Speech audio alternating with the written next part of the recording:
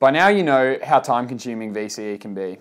The old saying of grades, sleep, social life, choose two is not entirely inaccurate. I'm here to tell you that it's definitely possible to have a social life during VCE. You just need to adjust your idea of what a social life is. I think you'll find a CAS calculator is probably the best friend you've ever known when you're sitting the methods exam. But in all seriousness, it's healthy to maintain human contact.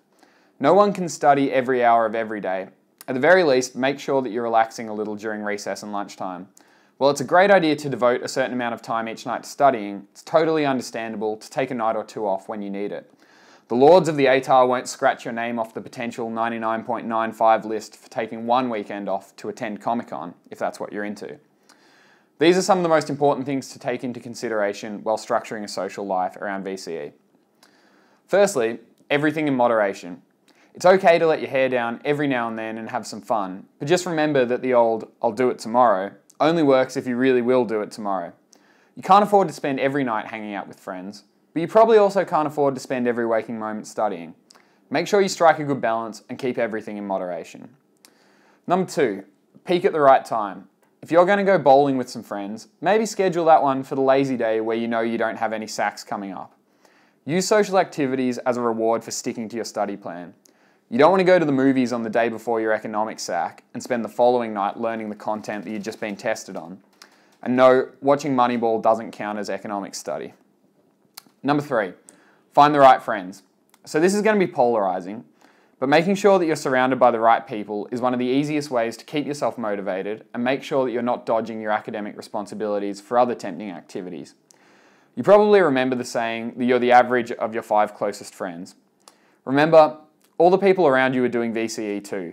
Make sure that your friendship group supports each other and at the very least understands that sometimes the excuse, "I have to study tonight," isn't the same as "I'm washing my hair tonight," and it's actually legitimate. Number 4, socializing and studying don't have to be separate activities. Form study groups. Get a change of scenery by studying at a mate's place. Sit a practice exam together. Argue an essay topic from both sides. Studying can become a part of your social life if that's how you choose to study. Even if you think that you know a bit more than your friends, explaining and teaching things to people can actually be one of the best ways for you to internalize a concept. Finally, some things to be careful with. Whoever was in charge of life scheduling really screwed up when they put complete potentially the most important academic year of your life on the same date as turn 18 and can now drink, go to clubs and drive a car. Suddenly your social life has a bunch more options that weren't around before, and it's easy to get sucked in and forget to look at the bigger picture. Don't forget to make studying a priority. You owe it to yourself to do the best you can, and to make sure that these vices aren't getting in the way of your dreams. But also, don't forget to attend those 18s. They only happen once. So remember, you can definitely have a social life during VCE. In fact, it's pretty important to maintain some sort of social contact, if for nothing else but your own sanity. Just make sure that your social life isn't taking over your academic life, and you're sticking to some sort of schedule, and that you're trying to make socializing productive wherever possible.